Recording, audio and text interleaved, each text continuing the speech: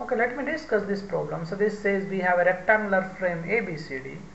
So we have a rectangular frame ABCD, and this rectangular frame is made up of a metal wire,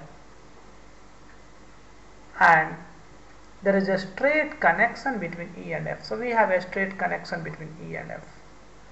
And AEFD, this is basically a square. So AEFD is a square and having a side of 1 meter length, and the length EB is equals to FC, that is 0.5 meters. So what we have, so let me make this one. So you have this length is 1 meter, and this length is basically 0.5 meter, that is given to you. Are you getting? And now this is a square, so this length has to be 1 meter. So this length is again 1 meter. Now the question says the entire loop is placed in a magnetic field, and magnetic field is increasing, and the rate of increase is given to you, that is 1 Tesla per second. So basically dB by dt, that is increase in magnetic field with time, that is 1 Tesla per second, that is given to you. And now each wire has a resistance, and resistance per unit length is given to you, lambda. So lambda is 1 ohm per meter, that is also given to you. Now you have to calculate what is the current in the segment AE, BE and EF. So this segment AE, BE and EF. So we have to find current in these three segments. Now how will you proceed? Let me make the diagram again so that things becomes easy, because I have to write Kirchhoff equations. So let us say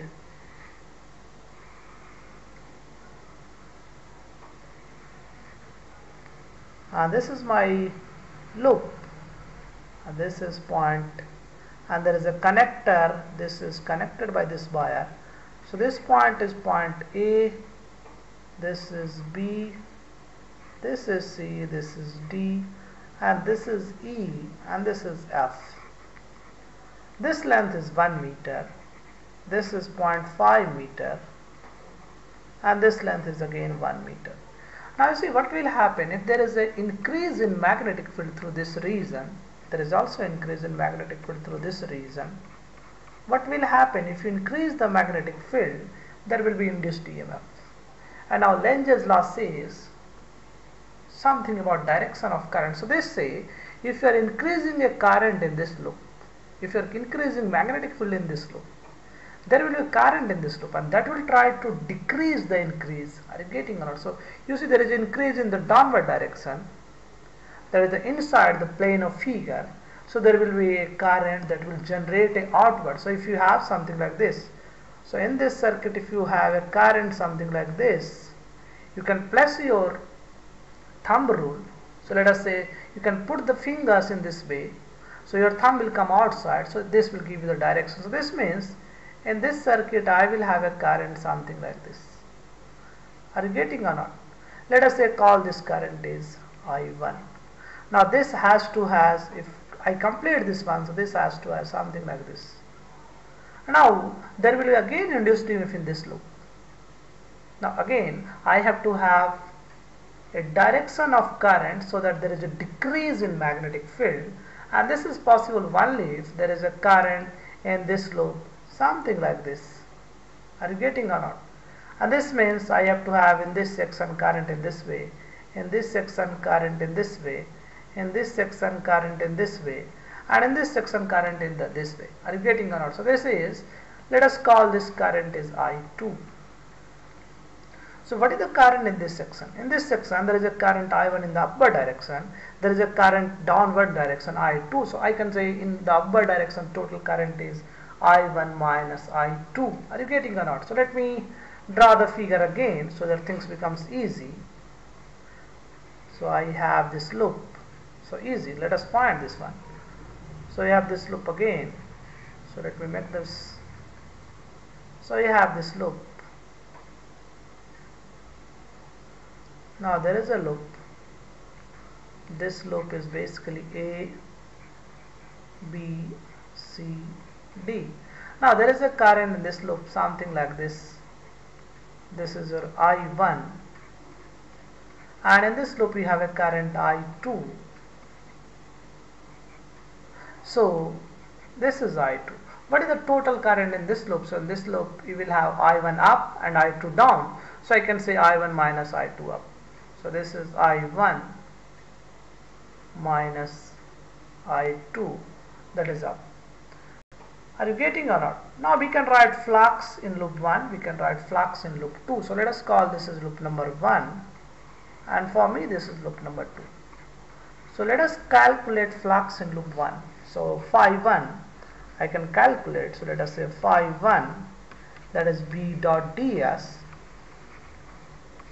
and area vector is perpendicular. So B is I know. So B, and what is ds? ds is, this length is 1 meter. This length is again 1 meter. So this is simply 1 into 1. This is your area vector. So this is simply becomes B.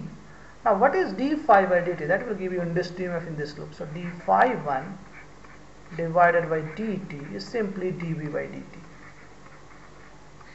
And dV by dt I know that is the value of SI unit is 1. So this becomes d phi 1 by dt is 1. So this means in this loop I have a EMF of 1 volt. So this is 1 volt. Now calculate loop number 2. So phi 2, that is B dot ds again, and this time B is how much? B is same, and ds is, this length is 0.5, this length is 1, so this is 0.5. This is 0.5, so B times 0.5. So this is B into 0.5.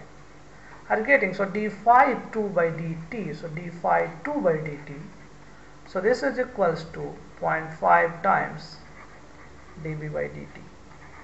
And dV by dt is 1, so this is becomes 0.5 volt. So this is 0.5 volt. So you see, this is in the loop number 1 and this is in the loop number 2. Now I can write equation. So if you see this equation, in this loop, what is the total EMF? And this loop total EMF is 1 volt. So I can write V is equals to IR. So 1 volt is the total EMF. What is the total IR? So I can write this all are current. So this is the direction of EMF. So this is my direction of EMF. So anything in the direction of EMF will be, basically I have to take positive. So I will have V is equals to IR. So I1 minus I2, and the current is, R is 1 ohm per meter and length is 1 ohm. So this is 1 meter. So this is 1 ohm. This is again another 1 ohm. Another 1 ohm, another 1 ohm, so 4 ohm. Are you getting or not? So this is 1 ohm. So I can write 1 into I1 minus I2. V is equals to 1 into I1 minus I2 plus, and this side you will have 1 into current is I1. So in this case you will have this integer E and this integer F. So in this case you will have 1 into length is 1 and this current is I1. So this is plus 1 into I1.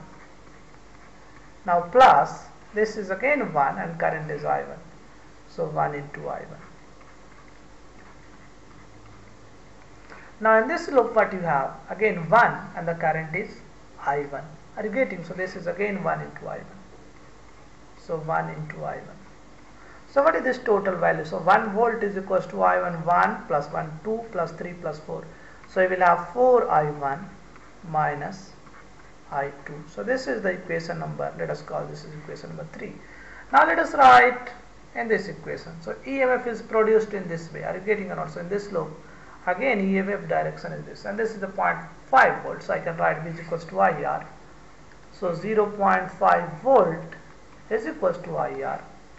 Now this direction, this current is I2, this current is I2, and the resistance is 0.5, and this is 1 and this is 1. So this is 0.5 plus 0.5 1 plus 1 2, 2I2. I can write 2I2. So this is 2I2.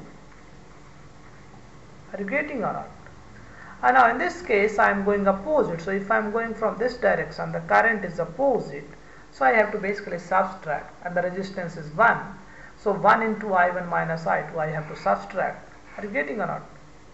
Because current is in this direction and the EMF is in this direction. So I am going opposite.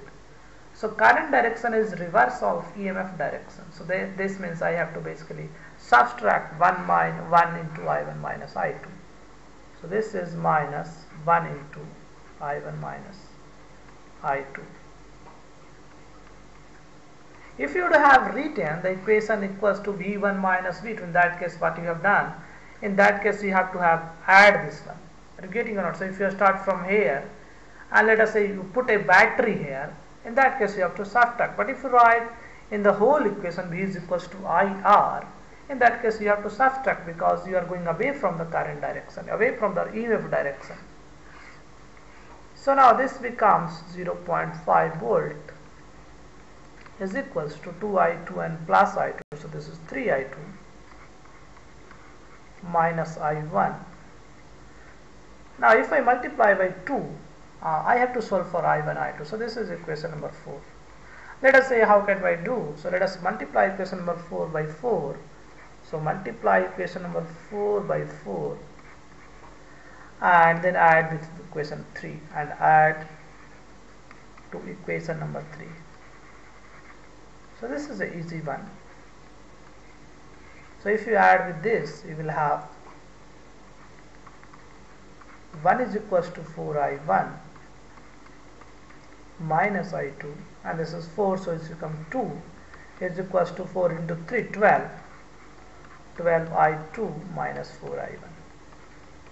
So if you add this to equation, this is easy, and this becomes 11I2. So 11I2 is equals to 2 plus 1, 3. So this means I2 is 3 by 11. Simple. So this means I2 is 3 by 11. And this will be in SI unit, that is ampere. Are you getting or not? Similarly, I can calculate I1. So easy to find I1. Are you getting or not? So let us calculate I1. So if you plug in this equation, either 1 or 2. So let us plug in this equation, equation number 4. Or let us plug in this equation. You have 1 is equals to 4I1 minus I2. So you will have 1 plus I2 divided by 4. That will give you I1. So 1 plus I2, I2 is 3 by 11. And this divided by 4. Are you getting or not? This divided by 4. So you will have 11 plus 3, 14. 14 divided by, so this is 14 divided by 4 into 11.